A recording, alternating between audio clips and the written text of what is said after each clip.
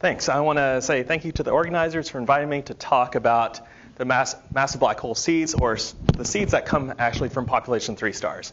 And in this talk, I'll review, the past work that's been done in the past decade on the journey of a black hole that forms from a pop 3 star and its journey on how much it accretes and how it actually flows through the ISM and IGM and ending up in these early dwarf galaxies. And this is work that's been done with my collaborators, Tom Abel, Marcelo Alvarez, Michael Norman, one of my grad students, Chao Shi, Matt Turk, and Hao Zhu.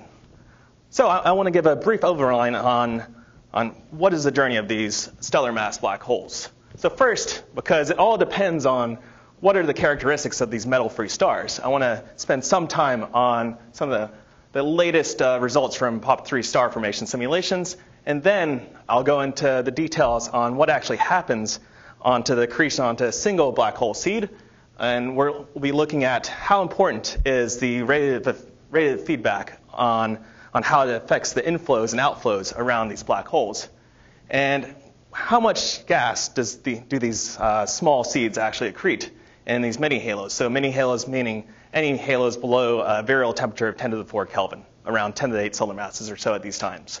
And then my last half of the talk, I'll be talking about where these seeds actually end up in the first galaxies. How are they distributed in these first galaxies? Do we have a central black hole or not? Or are they dispersed through the ISM? And I'll end with how many of these seeds do we actually expect in the first galaxies? So I want to start on just some chemistry basics on why do these POP3 stars form and why are they massive? So in the early universe, we only have hydrogen, helium, and some lithium. And so because we have no metals, we have no dust. And so metal-free star formation, it primarily relies on H2 formation. So you have this set of reactions where you can form H2 in the gas phase and not on dust grains. But this process is, H2 is a very delicate molecule where it can be dissociated by Lyman-Werner radiation, which Jared was talking about before. But this is an optically thin, so you can have this UV background that can dissociate H2. And this actually regulates on where these first stars actually form. How big does a halo have to actually be if you're giving some UV background? So this is some work that's been done by, one in many that have looked at this. Brian O'Shea and Michael Norman, they looked at what halo mass do you actually form one of these POP3 stars given a radiation background. And you can see that it varies if you have almost no ultraviolet background. They usually form in something like 5 to 500,000 solar masses. But if you have some more typical ultraviolet background, they typically form in halos around 10 to the 7. So it really depends on your local Lyman-Werner radiation intensity on what kind of host halos these form in. And just to put this graph into some visual terms, we can actually look at how these halos look. So this top graph, we show density projections and temperature projections. And this is with no radiation feedback. This is with some Lyman-Werner background. This is around 10 to the minus 22 of J. So you can see this halo is around 10 to the 6, a million solar masses. And if you increase the Lyman-Werner background by another order of magnitude, you need larger and larger halos to actually support H2 cooling, so you can form a population 3 star. And it just goes on. The higher amount of feedback you have in the soft UV background, the more massive of the halo that you actually need to form a POP3 star. And because we don't have any metals, and it's not like present-day star formation, where we're reliant on molecular hydrogen. So this is a graph that I took from Omokai's paper in 2010.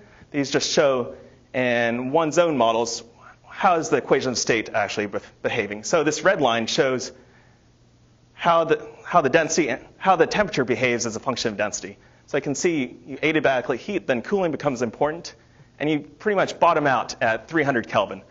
And this dip right here sets the Jeans mass on which fragmentation actually occurs. This sets the Jeans mass of the central molecular core, and this is around 1,000 solar masses. You can see once you start increasing the metallicity, you can start cooling down and down, all the way down to 3 Kelvin, which we almost see. You can see down to 10 Kelvin in the Milky Way. So originally, Pop-3 stars were thought to be forming in isolation, one per halo. But lately, in the past 5 years, people have been finding that you find fragmentation on a much smaller scale than 1,000 solar masses. You find fragmentation of cores around tens of solar masses. And I want to show one example from Matt Turk. So this field of view is 200 AU. It's a cosmological simulation that they focus on the collapse of one of these H2 coolers. And they actually saw fragmentation in the collapse. So they have two cores that will not merge before they actually reach main sequence. You have one core with 6 solar masses and another at 10 solar masses, and they're still rapidly accreting. And this just points toward you may have binary and multiple systems in these metal-free halos. And it's accreting at almost 1/10 of a solar mass per year. But all of these simulations, all these Pop-3 star simulations, I mean, one big thing they're after is what is the IMF of Pop-3 stars.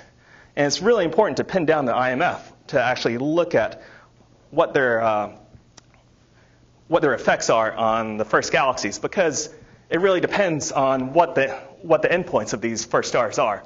So here's a plot from Alex Hagar. So this is the stellar endpoints as a function of initial mass of the star versus metallicity. So we're at metal free, so focus at the low Y values. So here we have your typical type 2 supernova. And in between 40 and 140 solar masses, you have some direct collapse into a black hole. And above this, between 140 and 260 solar masses, you have a parent stability supernova that only occurs in metal-free stars. And above this, you have, again, direct collapse into the black hole. So it's really important that these works pin down the IMF of the Pop-3 stars, because we want to know what fraction of these stars form supernova that actually enrich the IGM and continue to, it'll be reaccreted into these halos to form the first galaxies. And also what this talk is going to be focusing on is the black hole seeds from these Pop-3 stars. But there is a problem with actually feeding these stellar mass black holes. It's a matter of the radiation feedback from the main sequence of these Pop-3 stars, because they're thought to be very massive.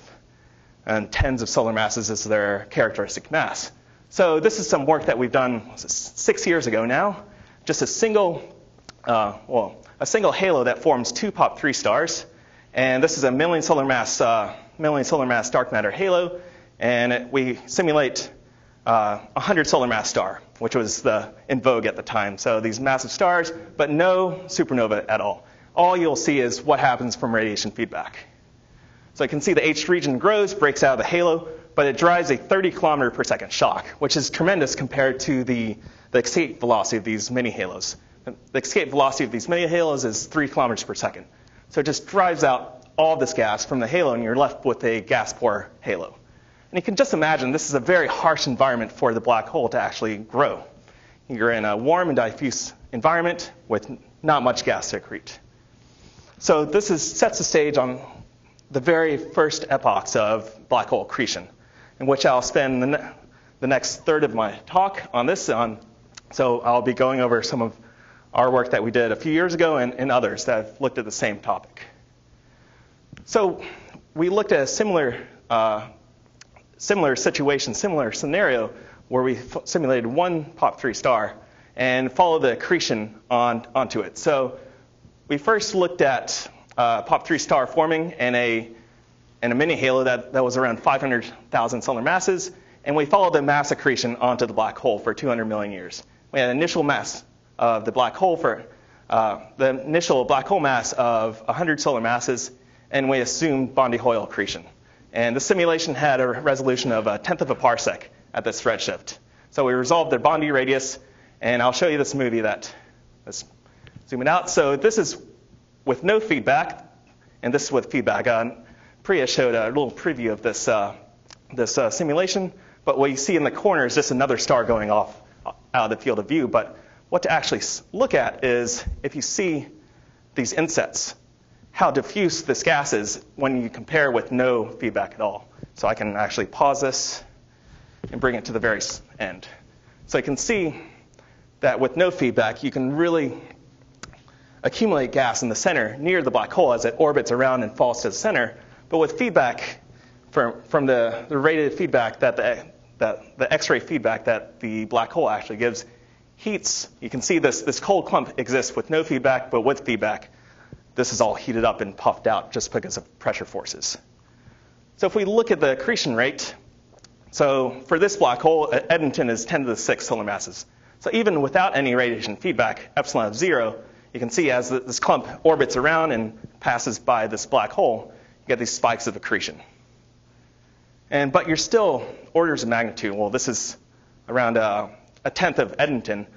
You're still below Eddington accretion, but because we're considering the Bondi accretion rate. But if we only include some tiny amount of feedback, 10 to the minus 3 radiation efficiency, you start lowering the accretion by orders of magnitude, especially as you puff out that cloud and decrease the amount of cold gas available for accretion. And this just goes on, decreasing as we pump up the radiation efficiency of this black hole. And why is this decreasing? So what we show here is the evolution of where the black hole is in this in density and temperature space, and which regulates what is the Bondi accretion rate.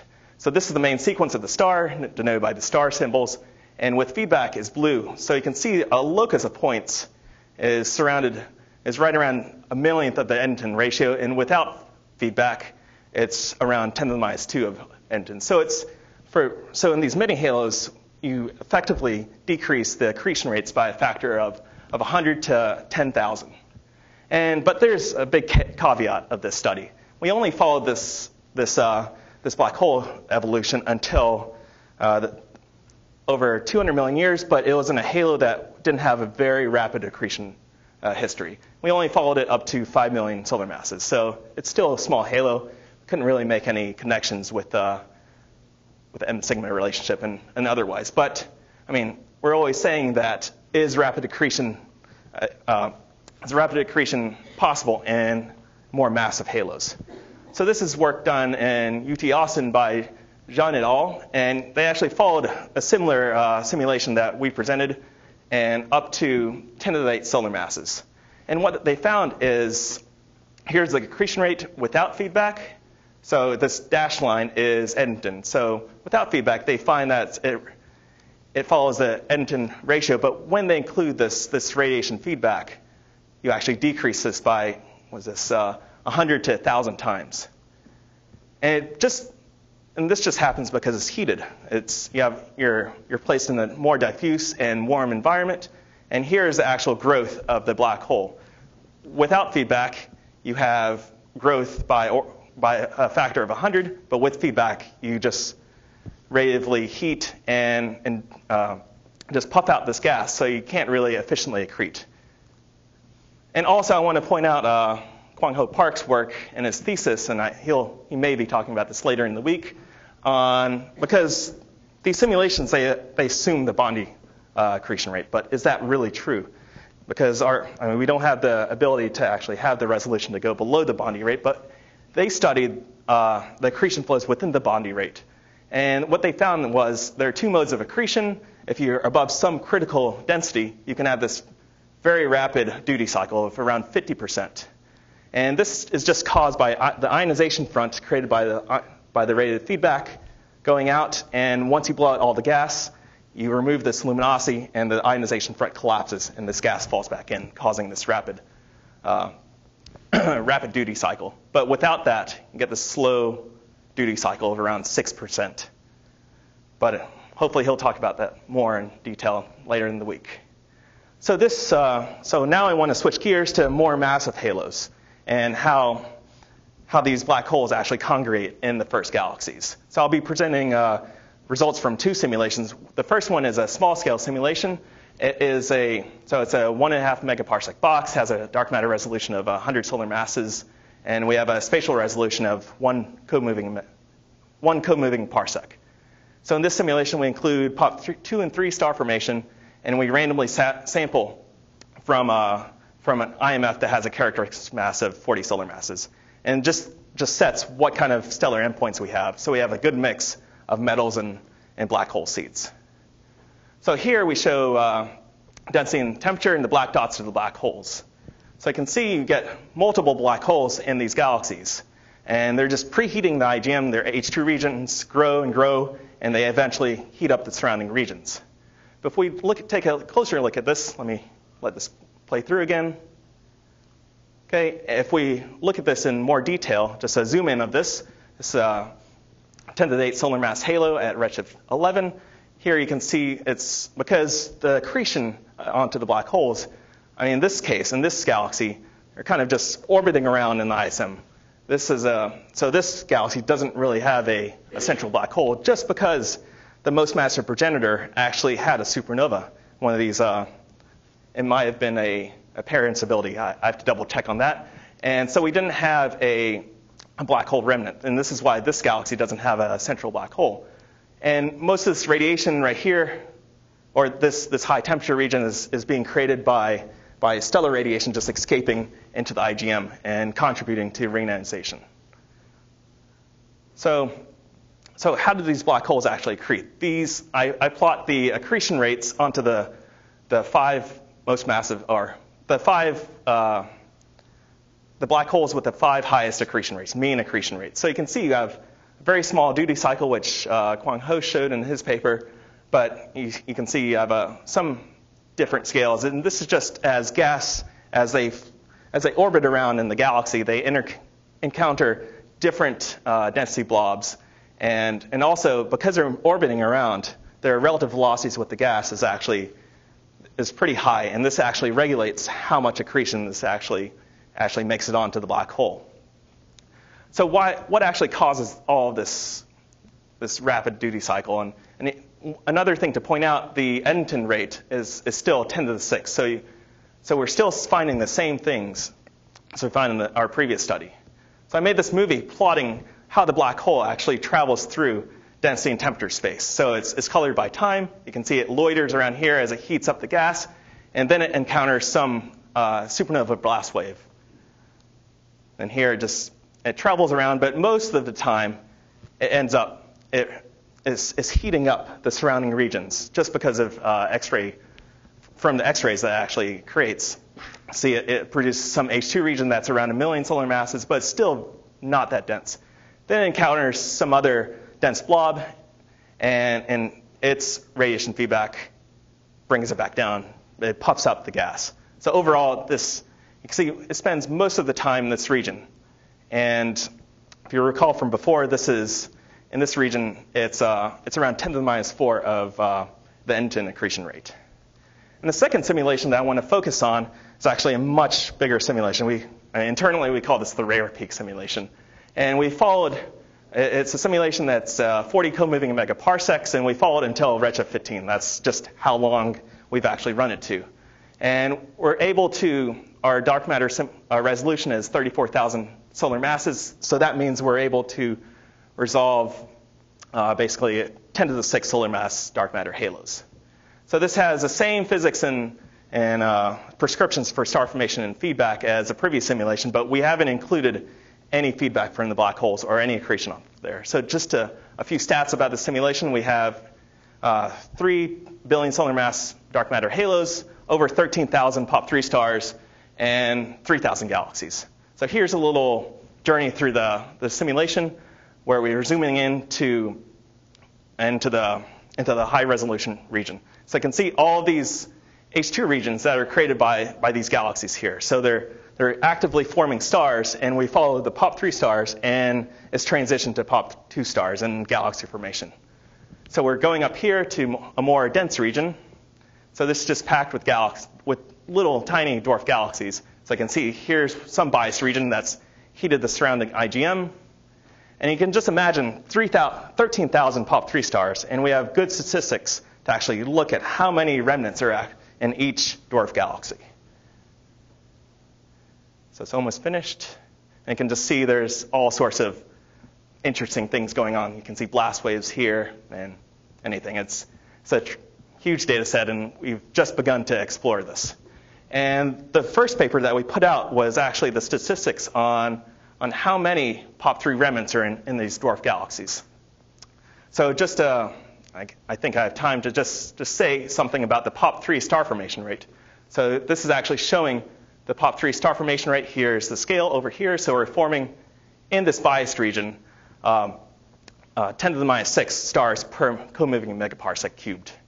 And so that translates to, given our IMF, we wanted to give these numbers separate from the IMF that we actually assumed and put it into some number rate, some number density. So our star formation rate, actually, you can see it levels off here at around 10 to the minus 4 solar masses per year per megaparsec cubed. And why does this happen? It's not because the halos were being enriched by, say, POP3 stars that were going off before, or some nearby blast wave that overpassed another halo.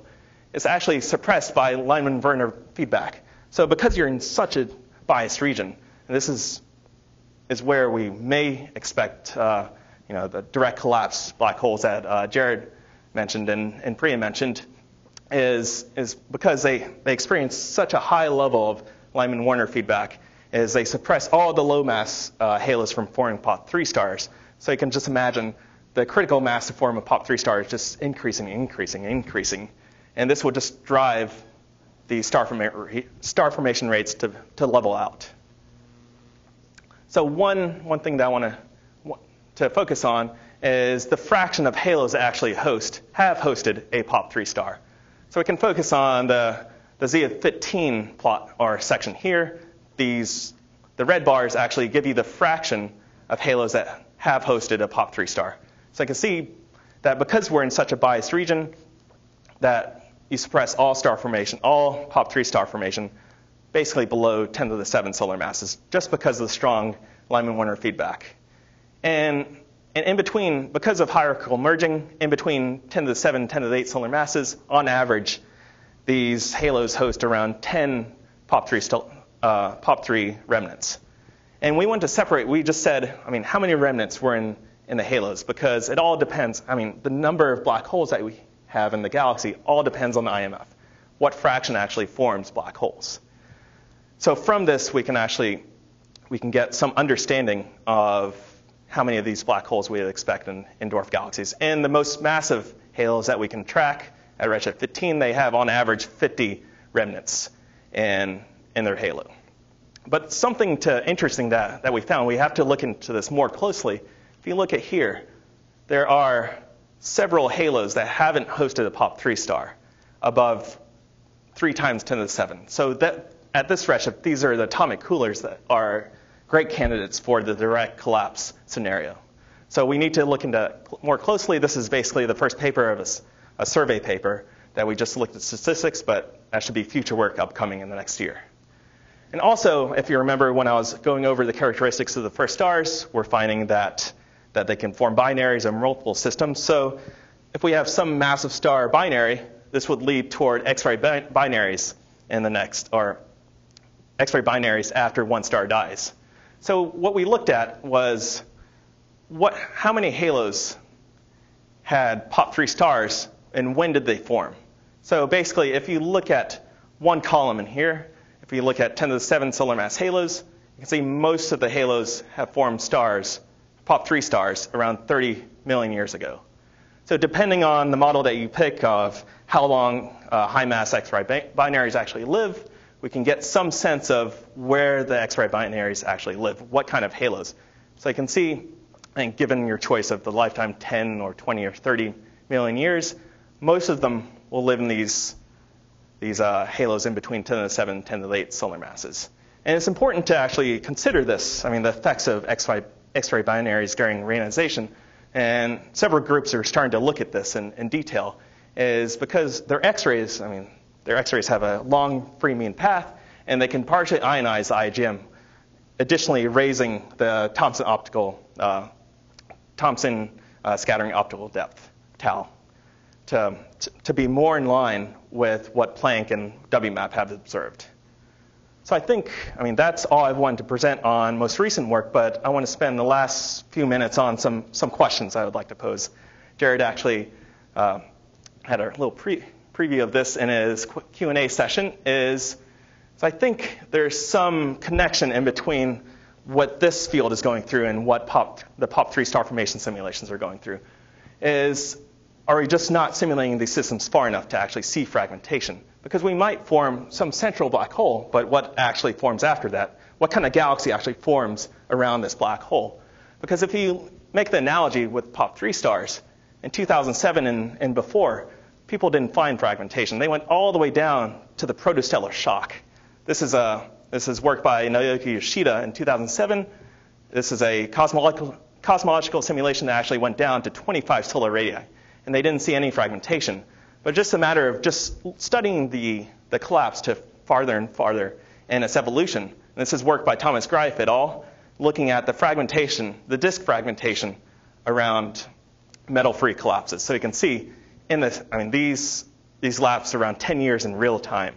And this is very expensive simulation. This is why they only could last this long. But they do indeed see fragmentation. So would we see this same type of behavior in the direct collapse scenarios?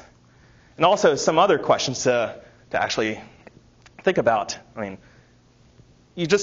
In the direct collapse scenario, we have some warm, massive blob of gas, 10 to the 5 solar mass of gas within 1 parsec. Does all of that actually go into some quasi-star massive, supermassive black hole or black hole? And so how much of that gas actually goes into the black hole? How much goes into stars? Once these form, how does the outflows actually affect the inflows? So, and that I just led into that point. Once they actually form, can you just decrease the accretion rates? If the black hole is actually forms, does it suppress star formation or trigger star formation? It's totally up in the air, I think. And also, you could also think about, you have some pre-existing black hole that formed from a POP3 star that's actually embedded in pristine gas cloud, these direct collapse scenarios, and you're just dumping all of this gas in there. That's the biggest problem. It's not actually how to form the black hole, but how to actually get all of that gas into the central parsec. And what would happen if we had a black hole already in the center? Would it still form? Would it form a quasi-star, or would it just dump onto the black hole, or how many stars would it form? Just some questions I wanted to put out there. But that ends my talk. And in summary,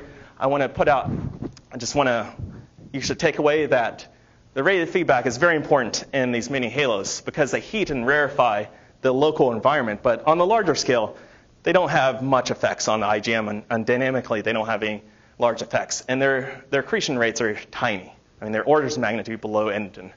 And also, they're limited only in mini halos, and we're seeing signs that you can get more growth in more massive halos. And also, my last third of the talk, I stated that we're finding tens of black hole seeds from POP3 stars, but they're orbiting around the galaxy, weakly decaying by dynamical friction. But still, in this phase, they're weakly accreting. And so that's what I want you to take away from this talk that I've given you, and thank you for your attention.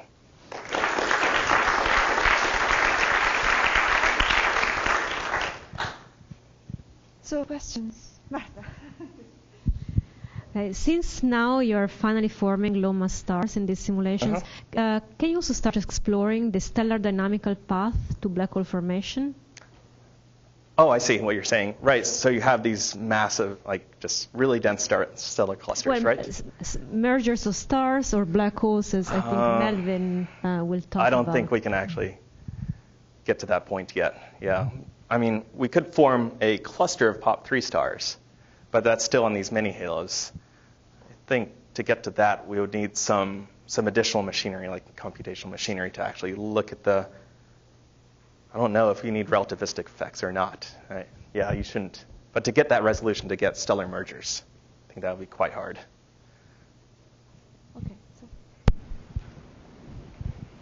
When modeling the radiative feedback, what do you assume about spectral energy distribution coming from? So we assume a multicolor disk, the black body from that, and a high energy power law.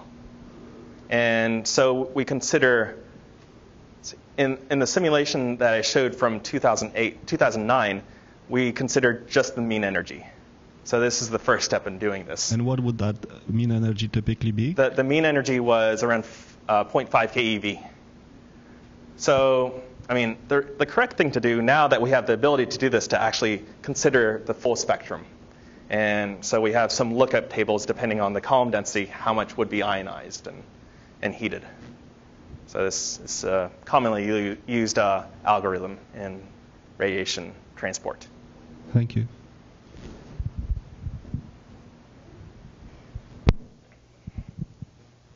Yeah, so you showed, like the first point, that pop 3 seeds, essentially you're saying that the radiative feedback makes the accretion process very inefficient. Right. So if you just extrapolate this to, say, the massive seeds that Jared spoke about, what kind of feeling do you have will happen in that case? Will the larger black hole mass impose an even higher radiative feedback depending on the accretion rate, or would it not matter because the black hole would start off so massive that it could just... You have a deeper potential well. You would need more energy to actually blow off the gas. But Yeah. I think one thing that's missing from all these simulations is a model for a cold reservoir, just a disk, right? Because you assume that the black hole is embedded in some cell or some smoothing kernel. And if you have some cold reservoir gas, I think some work has been done on this by Chris Power and his collaborators, where you can actually keep a disk, in the simulation, have some subgrid model of an AGN. But I think, and plus also in these more massive galaxies, you would have to fight against radiative feedback and supernova feedback from stars as well. So yeah, it's kind of hard to imagine what would happen.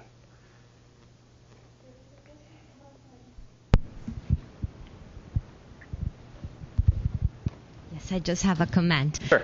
Following also Marta's question about the comparison between the Yoshida et al. Result and the more recent Griffith et al. Result. I think it's definitely too early to say that we can form low mass stars. What they can demonstrate actually is that you can have even vigorous fragmentation at the very latest phases of the collapse, but I can follow the fate of these fragments for only 10 years. Right. This is, far too short to say that you actually can form a low mass stars. It may turn out that this is simply a, let's say, clumpy accretion mode. Yeah, it's a clumpy accretion model. I think most of those clumps would merge back into the central star, into central protostar.